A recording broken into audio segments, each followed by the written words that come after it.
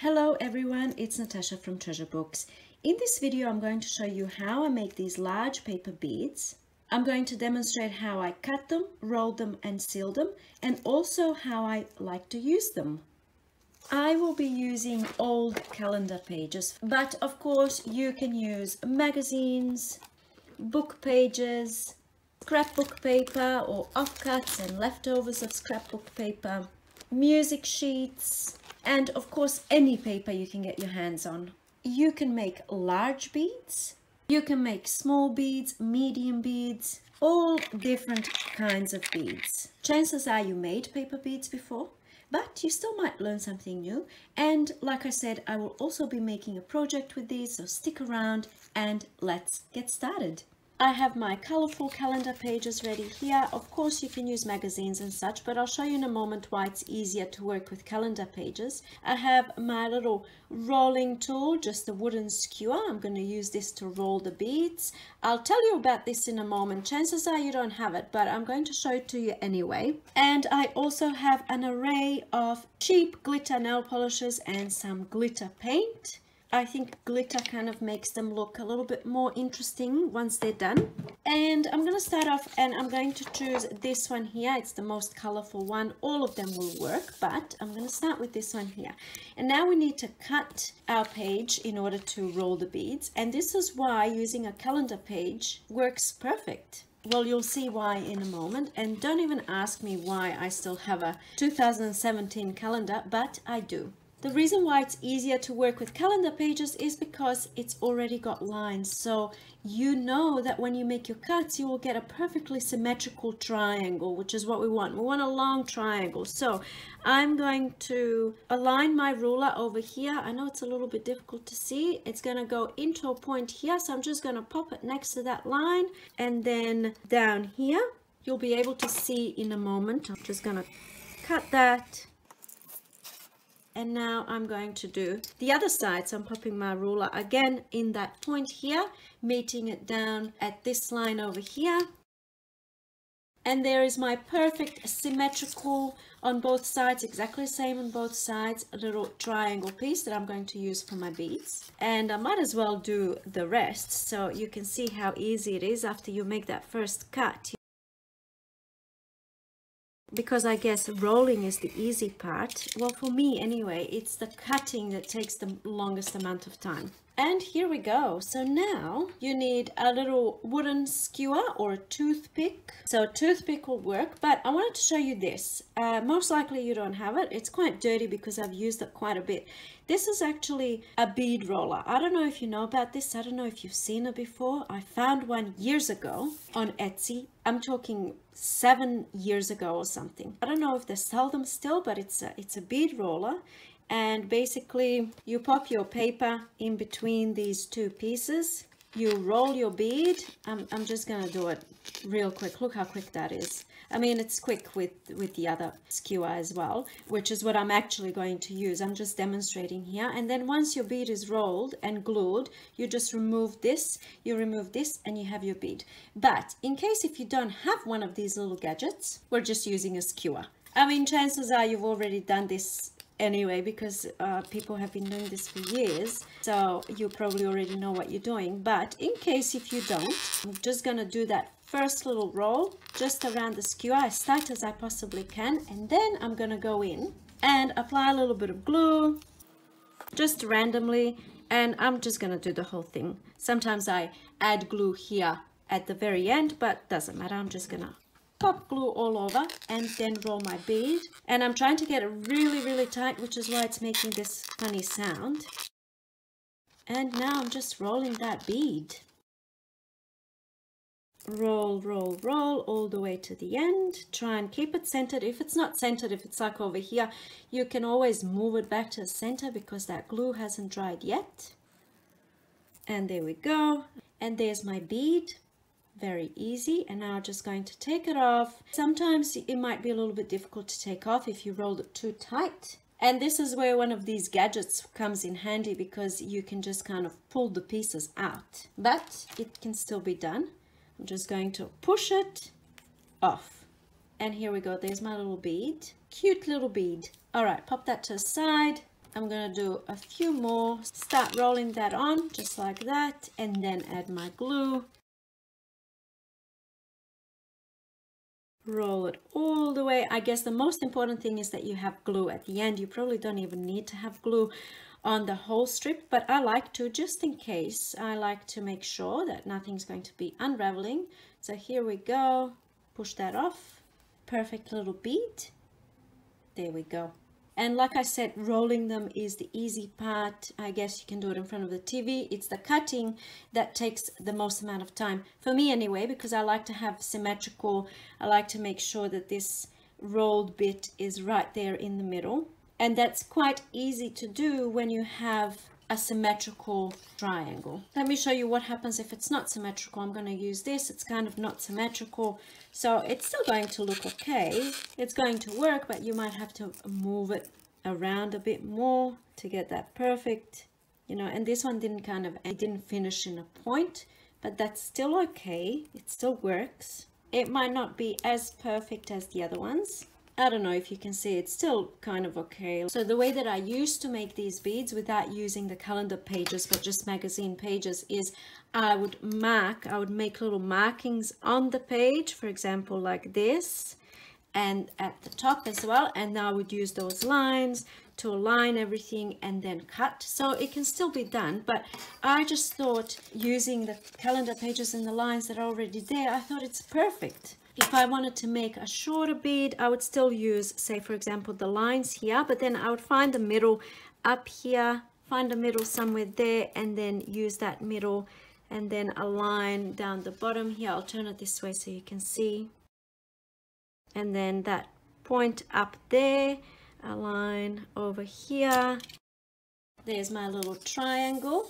I'm going to use my little gadget here. So this is going to give me a shorter bead. Pop that in between there and then start rolling. And here we go. Once it's rolled, you just kind of pull that end out and easily pull your bead out, and there it is. And this bead is a little bit shorter. Well, it's half the size of this one because I used half the markings, right? There we go. It's really straightforward, isn't it? Really easy and really fun. You do get a little bit of glue on your hands, which annoys me to no end, I must admit, but you get a whole lot of beads in only a few minutes, right? Once they cut down, you just start rolling and you can end up with a whole heap of beads in a very short amount of time. And I just wanted to show you, these are some of the ones that I've previously made. I have all different sizes. I've used a lot of my beads that I've made in the past. I have tiny little ones like this, and then of course, you know, I have, if you're using a thicker paper, you get really thicker, chunkier beads like this, you know, this sort of stuff. And also you can work with straight strips of paper, and then you get a bead that looks like this. And what I mean is, you wouldn't be cutting your paper into a triangle, but you would rather have just a long piece of strip of paper like this, a rectangle, and then you roll it up the exact same way and you end up with beads that look like this.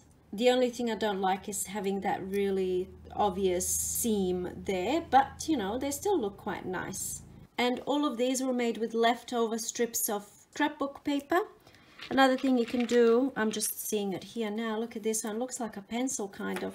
Look at it. It looks like a little crayon, doesn't it? Like a used up crayon. And the way that you get this look is you, instead of having triangle or a rectangle, you have a triangle but not a symmetrical one. Now I can't think of what that type of triangle is called. You have one straight side and then one slanted side, and then when you're rolling, let's do one, you start your rolling the exact same way, you do everything the same, but you try and keep the straight side aligned here.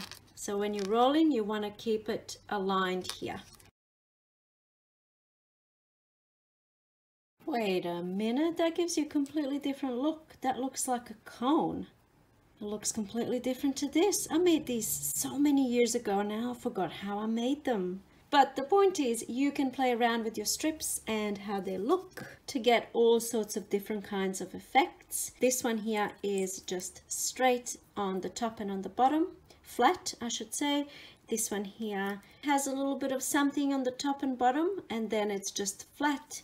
But I think my favorite ones are just these ones that I've just shown you how to do with a simple triangle that you just roll up, and you end up with that bead that's a little bit thicker in the middle and thinnest at the ends. This is my favorite. Anyway, once I roll up my beads, then I like to decorate them, and like I said before, I like to use glitter.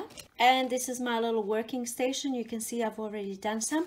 This is just some type of a foam that I stuck a whole lot of toothpicks into, and this is like a drying station, I guess you can say. So basically I think it's pretty self-explanatory, but let me show you why not. I take a bead and I paint it with nail polish. And if you're going to do a whole lot of these beads, it's probably best to take it outside and not do it in your house. I kind of employ whatever tool I can get. I mean, you can see how old this is. It's already rusty, but sometimes it's easier to kind of maneuver the bead and get paint all over it when you're not holding the top and the bottom of the actual bead. So I'm using this paper clip, and here we go. And then now this obviously has to dry, so I just pop it onto a toothpick, and onto its little drying place it goes. And there it is. So they're all drying there. In case if you're wondering, this doesn't yellow with age, it doesn't chip, it doesn't change at all. I can tell you now with absolute certainty it's been probably about 8 years or so, if I'm remembering correctly, when I did these ones with the glitter nail polish. Look how beautiful they look, and the glitter nail polish doesn't yellow, you know, it doesn't chip, it doesn't go anywhere. It's just perfect the way it is.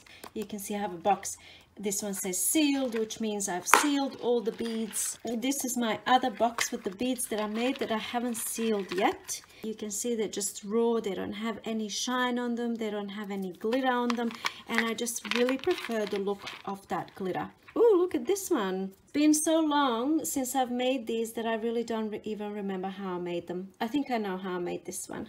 So I can see that it has 2 points, which means instead of having 1 point, I think I need 2 points. So let me try. I cut it down so you can see a little bit better. So instead of having the 1 point, I'm going to mark a middle of this box and the middle of this box. I'm going to have 2 points, and maybe I will do this. That can also be a little bead. And now I'm gonna go from this point, I don't know, I'm just playing around. I just made a random point there, and I'm gonna cut to that point, just in there. And I'm gonna do the same thing from here. And that's what I've got, and I'm gonna roll it now and see what happens. I might roll just one side over here and then come back to that other one. There's one little side. I think these types of beads will be more effective with thicker paper, and also with perhaps a book page or something like that, because then it's going to be a lot more obvious that it's a bit of a different type of a bead. And there we go, that's what that looks like. It kind of goes wide and then narrow and then wide again. So you can most definitely play around with that. You can bring that, you know how I cut spikes up here and then they met here, maybe they need to meet lower to get a thinner middle here. Anyway, you can have a play. I'm gonna try and see what happens if I paint it with this gold glitter paint. I mean, of course I know what's gonna happen. It's just gonna have gold glitter on it. I just want to see what will happen if I add actual glitter, like sprinkle more, because I want to have more glitter on this bead. Personally, I'm not a fan of glitter, but I suppose it's better if it's stuck on a bead than if it's loose in a jar, right? That looks pretty cool. So there's quite a lot more glitter than with just that glitter gold paint that I used. Maybe I can like dip my brush in the glitter and then do that.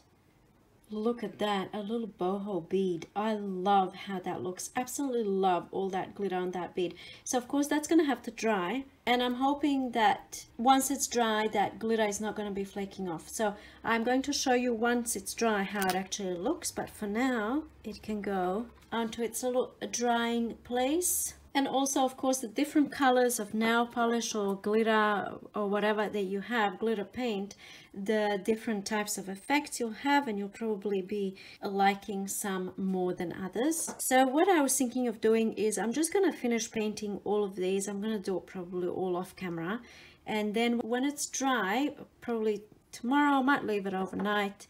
I'm going to come back, and I have no idea what I'm going to do, but I was thinking maybe I can do something with the beads. I wasn't even planning to do this video. As you can see, I don't know if you've seen my previous video, you know that I have been sick. I'm only starting to feel better now, and today I unexpectedly have an empty house. Might as well go in with some glitter, why not? And I have 10-day-old nail polish on my fingernails. I'm hoping that you didn't notice. And I thought, well, I wanted to do this video. People ask often when they see me use my beads. Like I said, I have used these beads before, and people ask me, how do you make the beads? And it's such an old thing. People were making these 10 years ago, even more.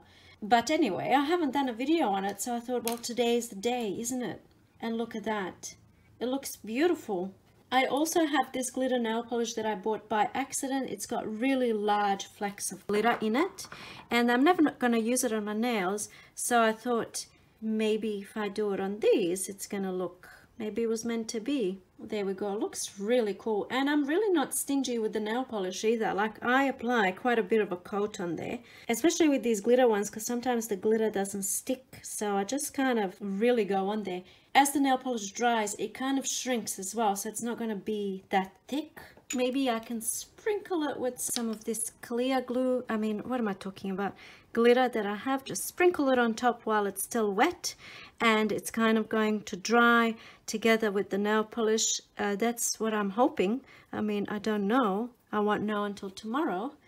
But look, that looks so beautiful. I can even do this. Huh, would you look at that? That looks really cool. Look at that. Oh, I love how that looks. I'm so glad that I've got this glitter now. Another good thing is, I guess, if you've got nail polish, like I like to use glitter nail polish on my nails because it makes my nail polish last longer. And this one's on its way out. It's completely gluggy, but I kept it because it's perfect to use in this project. Because it doesn't matter how gluggy it is, it's not on your hands, it's going to dry eventually. Okay, that's how that one looks. Just get it on there. This one's going to dry real quick. I wonder if I want more glitter.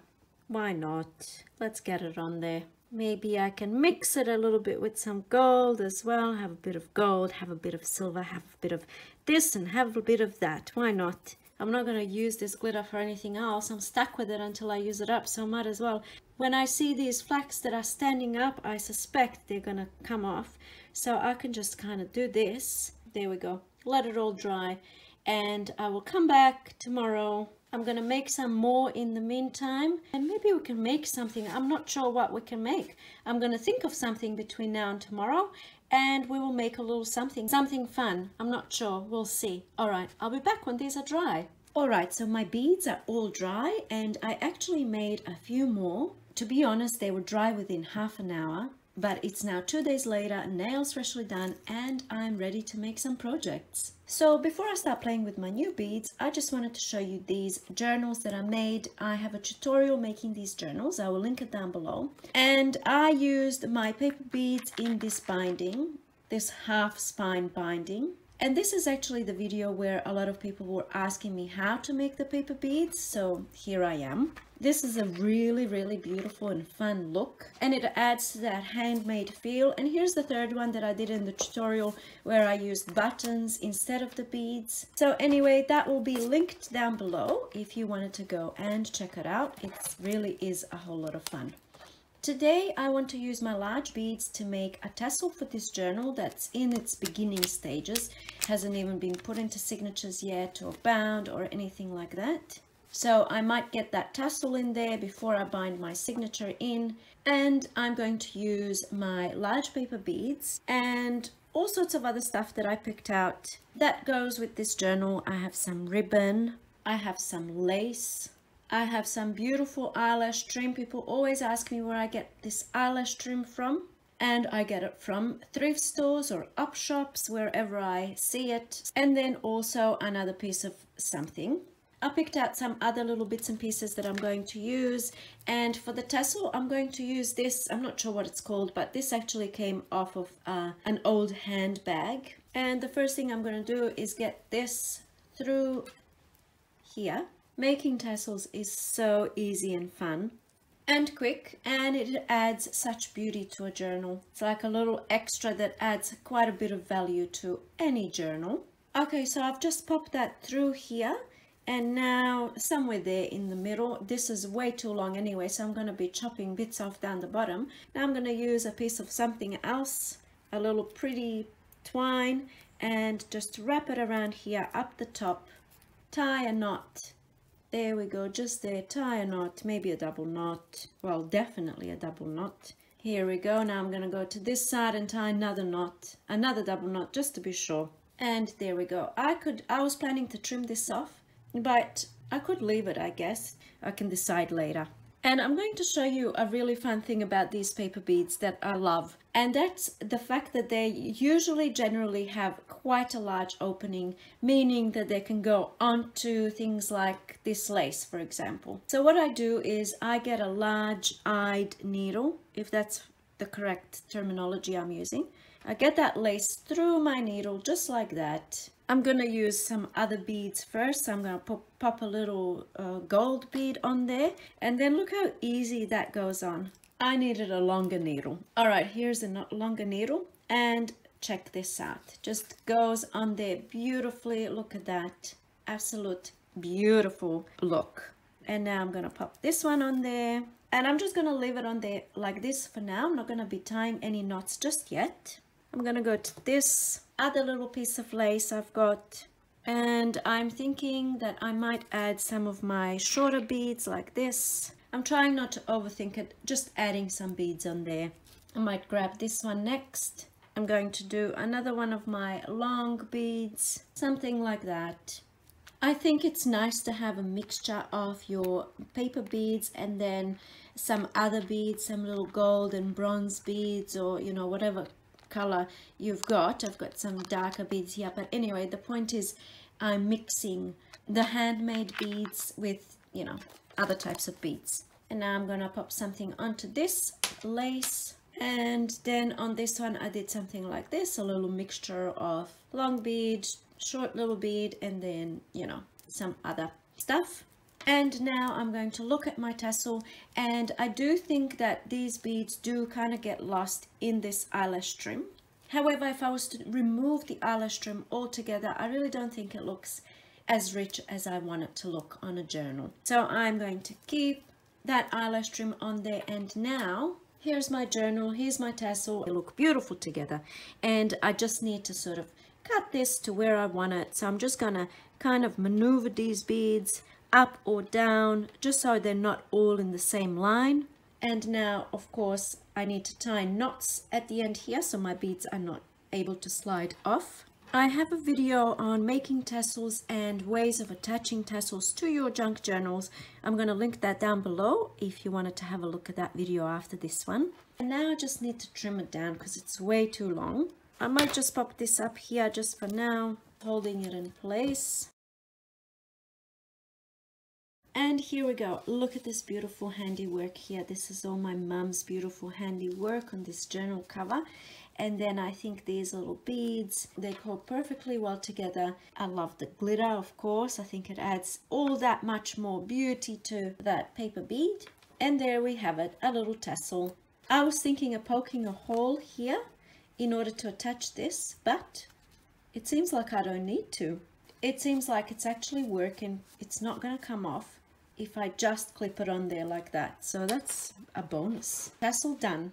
I wanted to make another little something, and I have this box labeled charms and tassels, and I put all of my broken jewelry and pieces in here. So, you know, I have things like this from broken necklaces and old necklaces and stuff, and oftentimes I would find bags of broken jewelry in op shops. Here is something that used to be earrings, and I think they look so beautiful with my paper beads. They just go so perfect together. So I'm going to use this, and I'm just going to pick out some other bits and pieces. Here is a chain. I can use this chain, of course, which is why I've got it in here. It's just easy to come in Here is a bracelet. See, I can make something with this. A little heart locket, beautiful. Some earrings. I like to take these little bits off and, you know, put it on paper clips and danglies and all sorts of stuff. What else do I have? Oh, look at this. This was an earring. Oh, this would look beautiful. Get that out. I'm just getting a few pieces out and I'm going to have a little play. A few other stuff. And then I have these long pins. I forgot what they're called. And you can see they're all bent. And, you know, I barely ever buy stuff that's new. So, you know, some of my stuff might be bent out of shape like this. But that's okay because we can still use it. If you don't have any of these pins for this project that I'm going to make next, you can use wire or string. I mean, you can really do so many different things. I'm just going to have a little play. And I'm starting off with this as my top piece, this little claw, whatever it's called. And I'm going to start dismantling this chain. I could use this as well. And I'm just going to open it somewhere here. I really love going to op shops and finding bags of broken jewelry, and then you have an array of all these different pieces that you can make something beautiful out of. Get that off. I'm going to use that for something else. I'm going to pop this one on. Here we go. That's a little something. And now I'm thinking of using my large beads. See, even though this is bent, I believe it's still going to work perfect, but I need something down here because it just kind of goes straight through. So I'm going to use one of these smaller beads, these gold little beads. Pop that on like that. I don't know if I can fit one at the top, but yep, that fits. And then make a little loop up here. Pop it through my chain somewhere, wherever. All right, and that's on there. And now I'll just continue adding more and more until I'm satisfied with how it looks. That's how I'm going so far. Now I think I might add these. They're very fancy, very sparkly. This is what I've got so far. And I'm just going to keep adding until I'm happy with the final look.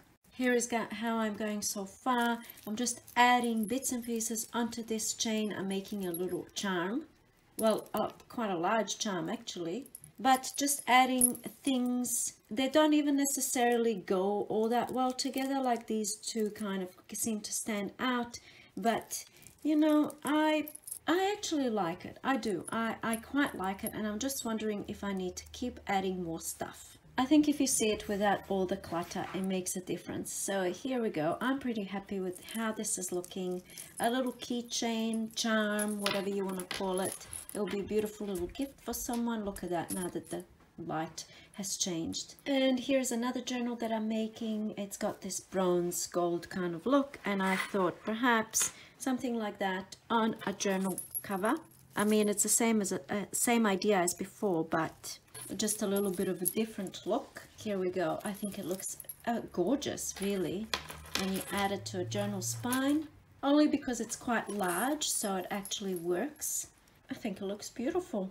You can even sew them onto the cover, perhaps have some little gold beads in between, something like that perhaps. Why not?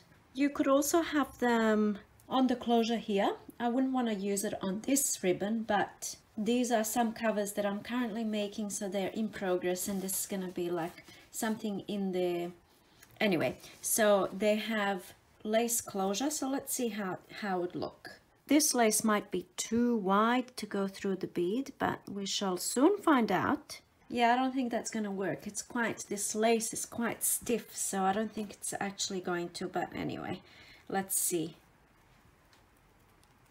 All right, that didn't work. This lace is quite thick, quite stiff, so let's try something else. All right, let's try this. This is a finished journal. I just have to list it in my shop. And perhaps what I was thinking, I wouldn't add it to this journal because of this yellow. It doesn't really go, but because it's a smaller journal, I'm going to go with smaller beads. But on a larger journal, I think it would look quite nice. Anyway, let's do both just to demonstrate. You would be tying a knot at the end. And I think this looks really quite nice at the end of your closure. And then you would just tie a little bow, and you have these little bits as part of the closure. If I was to use this, I would leave obviously longer pieces of ribbon or whatever I'm using so that I have enough to tie a bow and, you know. But anyway, it's just an idea. But I also wanted to make more stuff with my little bits and pieces here. So perhaps I want to do something a little smaller this time. Let's see. I most definitely want to use these earrings because I think they go so well with the beads. Okay, and then there's this one. I'm leaving this one really simple, just adding the 2 large beads and that earring piece. It looks really nice. I'm quite happy with that. And here's another one. Also really simple, just 2 beads, and that's the first part of that bracelet I've shown you before. Once you start making them, it's really hard to stop. And here is the other part of that bracelet. So this part was attached to this part here, like that. I've shown you before. And I have just detached them and made another little thing, just like that. Really simple, just 1 bead. Basically attaching stuff to stuff. I want to see if I can make something with this earring as well. And here we go, earring attached onto a little bit of that chain. And since it's a video about paper beads, I might go ahead and add some paper beads. I don't know, something like that. Perhaps I can add some more bits. And here we go. Okay, I think I've had quite enough. Even though I really wanted to use this locket as well, but you've seen that box of stuff that I have. I mean, this could go on forever. I'll show you a little bit closer. Look how beautiful they look. I think they look just so gorgeous, and this is gonna really look great on any project. So I hope that you are inspired to make paper beads all over again. I know I used to make them quite a bit, and then I kind of stopped and moved on to other things. And I made all of those things, and I still have all of these beads left from only this session, plus the ones that I've made in the past. It seems like this is one of those projects that we tend to make and then leave it for a few years, come back to it, because this is never gonna go out of style. This is always going to be beautiful because they are beautiful and special. I think first time I heard of paper beads, and I actually purchased a necklace, and I was blown away by the fact that the beads are made of paper. So I don't think this is going anywhere, even though part of me feels like who's making paper beads anymore, but I'm still making them, and I will be for many years to come. And I hope you will be too. So let me know, are you inspired? Have you made paper beads before? Has this rekindled the spark, the muse for making paper beads and little projects with the paper beads? Let me know in the comments down below. Thank you so much for watching, and I'll see you in my next video. Bye!